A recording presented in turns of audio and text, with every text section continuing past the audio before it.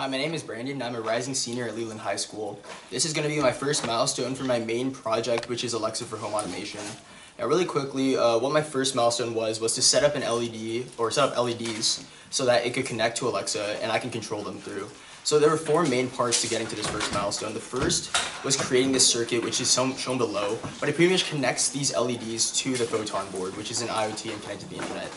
Now, the three parts were mainly programming. The first was creating a skills intent for the Alexa so that it understands what I'm saying to it and then sends a message to Amazon Web Services. After that, I had to program in Node.js for Lambda, which is another Amazon Web Service, which then actually sends a message to the photon board. After that, I had to program in firmware for the photon board, which then acts on the message that Alexa sends, and it would turn on these LEDs in any way I needed to. So, really quickly, we'll just show this off. Alexa, ask particle, turn on green light. Okay, green light turn on. Alexa, ask particle, turn on red light.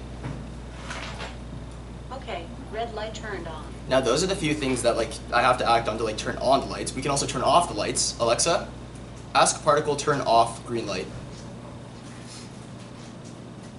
Alexa, ask particle, turn off green light. Okay, green light turned off. And finally, Alexa, ask particle, turn off red light. Okay, red light turned off. Now a few issues I ran into while I was creating this was that first off, the temperature sensor firmware was also was conflicting with the LEDs, which is going to be my second milestone, which I have to program in the temperature sensor. But after that, we finally got it working, and yeah, that's my first milestone.